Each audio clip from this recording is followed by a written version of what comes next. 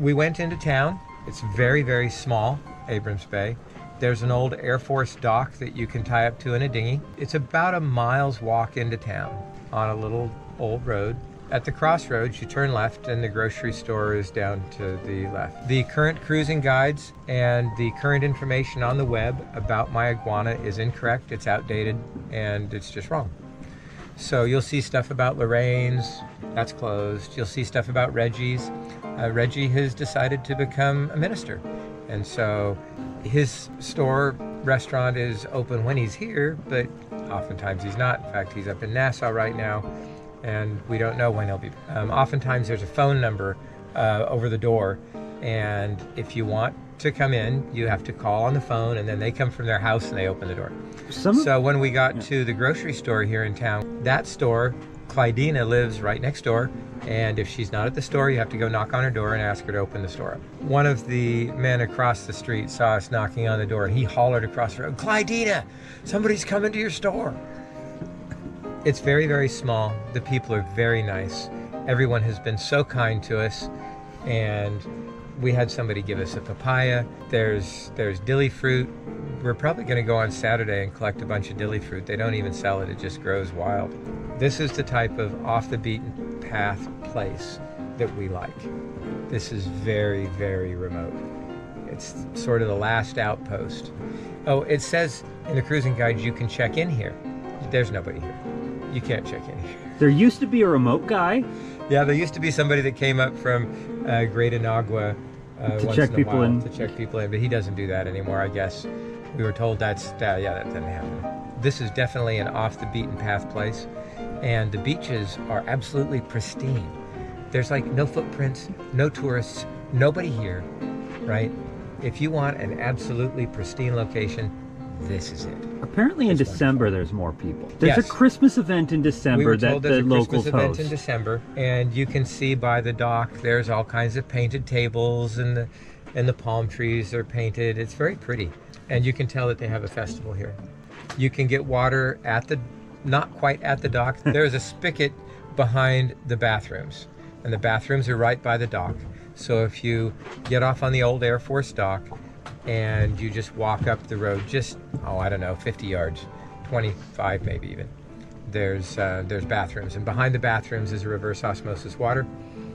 The locals don't drink it. They still drink from their wells and cisterns and rainwater. You can get that water too. If you feel so inclined, you can fill jerry cans with that as well. The reverse osmosis water was fine. We ran it through a filter before we used it, but I don't see anything wrong with it. And apparently a lot of the other boaters have been using it as well. We met several really cool boaters here. That one of them has been here for the last 4 years, coming and going. He goes fishing with the locals. It was cool to talk to him a little bit about what's happened to the area and the changes in the town and things like that, a little bit of local history.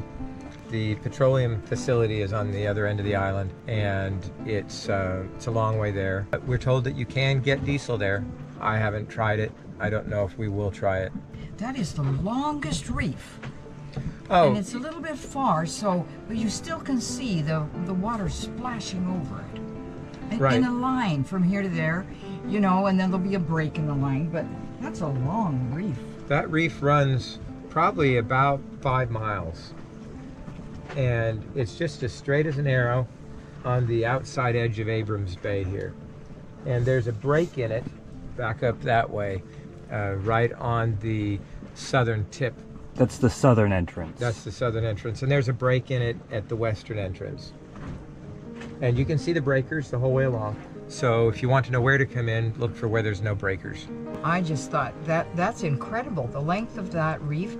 And it's not zigzag or here and there and gone and then appears again. It's a line. It just goes like you even estimated at 5 miles. The reef, however, we were told by somebody who just went out there diving, is pretty much dying.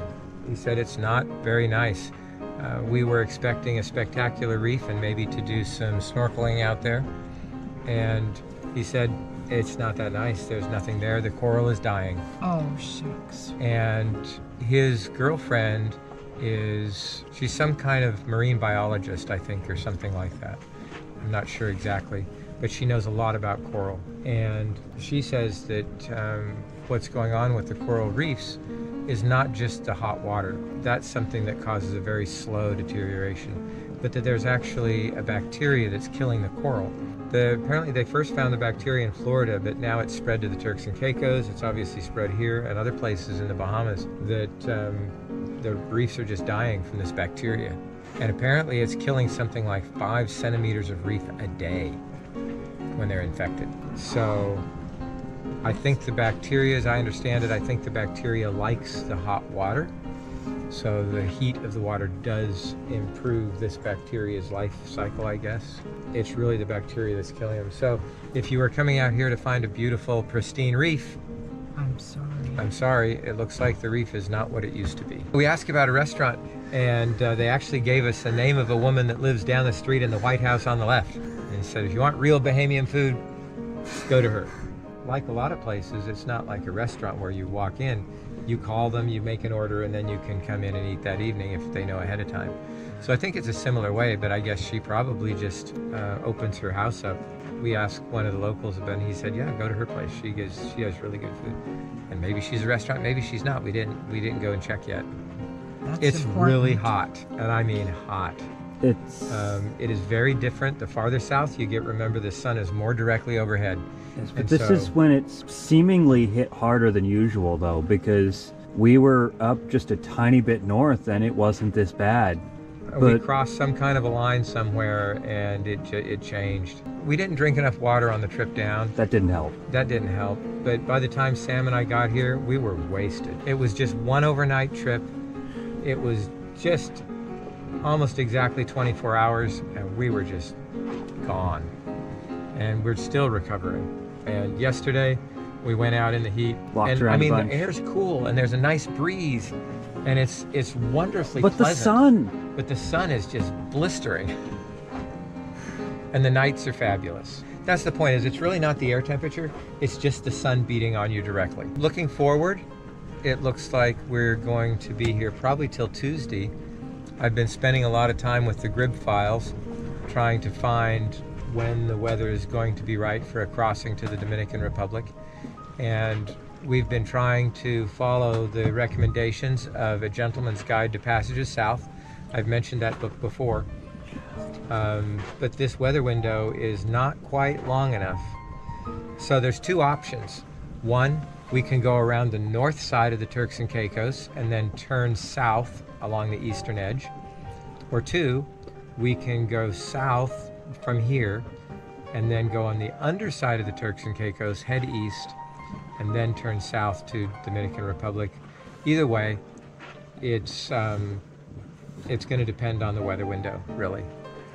One of the things it mentions in A Gentleman's Guide to Passages South is that it's tempting to go from Mayaguana directly at an angle straight down to, but the wind is never quite far enough north.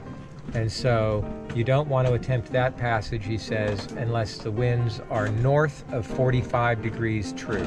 Because otherwise, with the current and the winds coming off of the Dominican Republic, you can't actually make that and you end up having to turn south. We could turn south right now, except that if we turned south and we used the winds and landed on the northern edge, we would hit Haiti. That's not bad. Haiti's okay, except for right now. As it happens right now, Haiti is in the midst of a virtual civil war. It's really sad what's going on there. It's bad. I feel terrible for the people there.